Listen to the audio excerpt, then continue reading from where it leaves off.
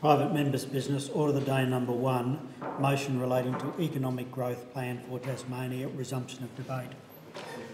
The question is that the debate be agreed to. I call the member for Braddon. Thank you, Deputy Speaker. Excuse me. I'd like to thank my colleague, the member for Bass, for putting this important motion before the Parliament. And like the member for Bass, I too have very mixed feelings about this motion, because as I reflected in my maiden speech just 1 week ago, we are a state of makers, producers, and that's what we do, and we do it well, Mr Deputy Speaker. Whether it be cheese or wine or machinery, vegetables and beef, on these fronts we're second to none. Yet despite our reputation for excellence and innovation, Tasmania is found wanting on just about every significant economic and social indicator available. As this motion notes, Tasmania has the lowest gross state product per capita of any state, approximately 20% lower than the national average. We have the highest unemployment rate at well over 8% now, the lowest Year 11 and 12 school completion rates, with less than 50% of students in my electorate of Braddon going through and completing school to grade 12, and the highest number of people who will enter their retirement with little or no funds in their bank to help them live out their lives in relative comfort. Deputy Speaker, the dire economic situation in which Tasmania finds itself is not an aberration of accepted economic theory. It is not the doing of the Tasmanian people themselves, nor is it the result, as we've just heard in the previous motion, of some unfortunate natural disaster.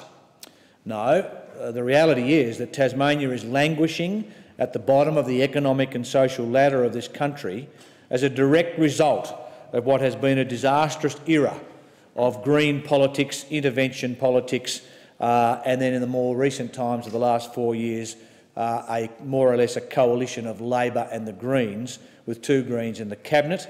And this has had dire consequences on the confidence afforded to the Tasmanian economy. It's no coincidence, Mr Deputy Speaker, that when Labor linked arms with the Greens on the Treasury benches of both parliaments, in fact, that the relatively strong economic position of the state began to falter, and over the last 4 years, 10,000 people have lost their full-time job in the state of Tasmania.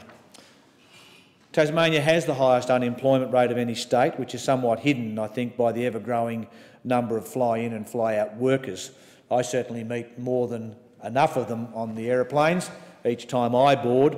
There's a hidden problem also, Mr Deputy Speaker, in the high underemployment rate, where approximately 14% of participating women and 18% of men are really struggling to get the number of hours of work in a week to balance the family budget. Where they may have been getting 26, 28, 30 hours a week, they're now getting 16, 18 and maybe 20. And that's a huge impost on our families. And sadly, we have the situation of the relocation of whole families from Tasmania to the mainland in search of employment. And you can't question their motives for that. We have the lowest proportion of private sector employment compared to public sector employment, and that's a real concern to me. The highest dependency ratio percentage of any state or territory, the lowest great state product per capita, 20% below the national average, private business investment that is only 1.3% of Australia's total private business investment and well below the national average over the last decade, and the lowest proportion of adults in Australia that have attained a Year 12 qualification and the lowest retention rates to Year 12 of any state. We have the highest proportion of population with a low income card, those receiving an age pension, a disability support pension, New Start allowance, parenting payment, single parenting payment partnered or youth allowance. And sadly, Mr Deputy Speaker, we have the highest standardised death rate due to suicide than any other state, which breaks my heart. Highest proportion of dwellings provided for housing owned by either state or federal governments of any other state. The second longest, although I think it now may be the longest, elective surgery waiting list in the country, and the highest proportion of people without superannuation coverage. So, Mr Deputy Speaker, where does that take us? I recall in the lead up to the federal election that my colleague who's here with me in the chamber, the member for Lyons, Mr Hutchison, and the member for Bass, Mr Nikolic, that we had several momentous discussions with the alternative Prime Minister. And whilst it would have been easy for us to say, Mr Prime Minister, all we need are mountains of cash to hand out to our electorates to win our seats, that was far from our minds, because we have all been around long enough to understand that that has been done well and truly to death. And as I said in my maiden speech, despite record levels of funding, educational and health outcomes are still the worst in the nation. So it does go to show that it's not always about money, but it is about better policy. So these momentous discussions with the alternative Prime Minister led us and our Senate colleagues to discuss the need for a Tasmanian economic growth plan, where this plan would undertake to highlight some of the structural deficiencies in our Tasmanian economy. We also highlighted the needs of infrastructure, and I believe in that, and through the consultation we've ended up with a document that, whilst some people might not necessarily see as exciting as a $25 million cheque coming their way, I believe if the Tasmanian people can grasp the reality of the needs that confront us and can be patient to see the structural change, I believe that we will see a definite improvement. Mr Deputy Speaker, the Institute of Public Affairs only a year or so ago calculated that the proportion of green bureaucrats employed by state governments across the country was a very interesting piece of information. I'll cut to the chase and say that in Victoria, one green bureaucrat is employed for every 1,746 residents. Have a guess how many, Mr Deputy Speaker, although that's not your role to have a guess, but have a guess how many in Tasmania. It's one for every 387 residents. I'm sure Mr Wilkie will be the independent member for Denison would be just as interested in that, given he did put out a media alert this morning, which I thank him for highlighting this debate.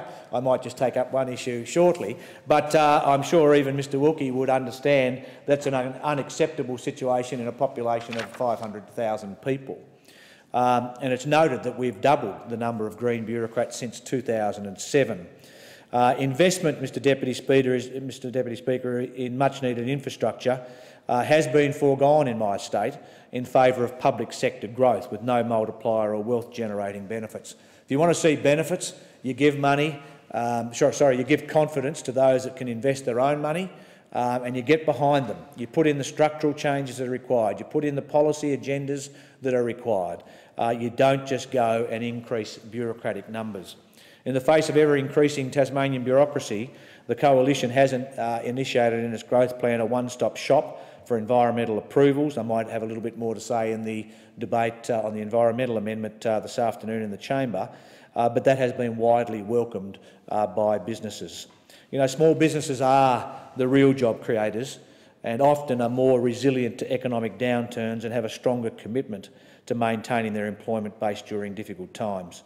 However, small business, to get started and to prosper, need to be released from their tax burdens, such as the carbon tax, the provision of modest company tax relief and the cutting of red and green tape.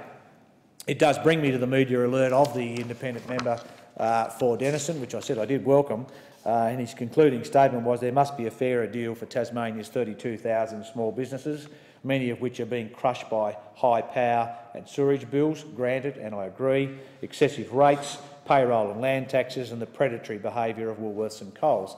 I would humbly just ask that the member acknowledge that we went to the election to get rid of a massive tax that we've just proven, or we haven't, but the Productivity Commission, I think it was, has proven has cost the economy $6 billion and basically made no difference to carbon emission reductions. So I was a little bewildered to the member for Denison, through you, Mr Deputy Speaker, that there was no sign in his concluding comments of his support for the repealing of the carbon tax, which I think would be welcome, given that we have one, I believe, certainly in Tasmania, a mandate for that, and it is certainly contributing to the high energy costs of Tasmania, and it's certainly contributing to the ongoing costs to small business. So I would welcome his support on that.